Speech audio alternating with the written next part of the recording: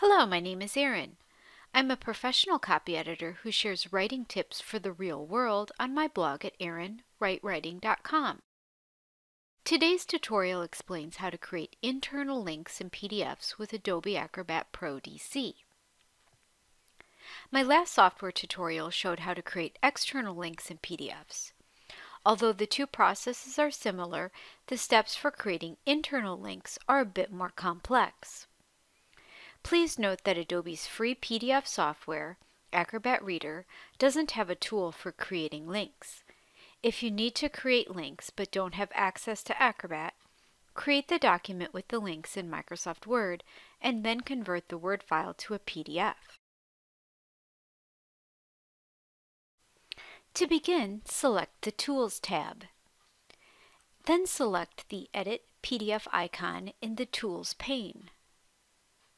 Next, select the link down arrow in the Edit PDF toolbar, followed by Add or Edit Web or Document Link from the drop-down menu. Your selection cursor, which looks like an arrow, will turn into a crosshair style cursor.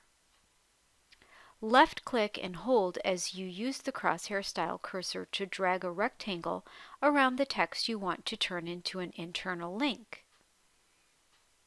When the Create Link dialog box appears, select Invisible Rectangle or Visible Rectangle from the Link Type drop-down menu. The invisible rectangle will be appropriate for most PDFs. If you choose a visible rectangle, you can also select the line style, thickness, and color from the Create Link dialog box. Next, select Go to a Page View in the Link Action section and select the Next button. The Create Go to View dialog box will appear. Scroll to the part of the document you want to link to. The Create Go to View dialog box will remain on the screen while you scroll. Note that you are creating a link to the part of the document visible on your screen rather than to specific text.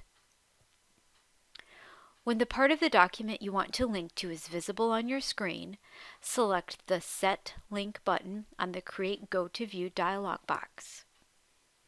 After you select the Set Link button, Acrobat will return to the text you linked to earlier.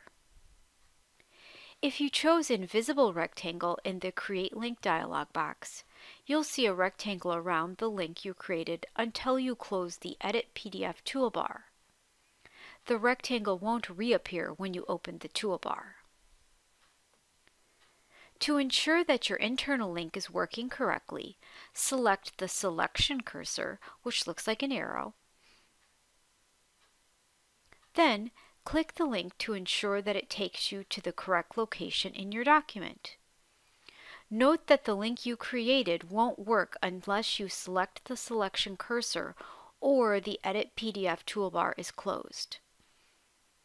If your link is functioning correctly, save your document.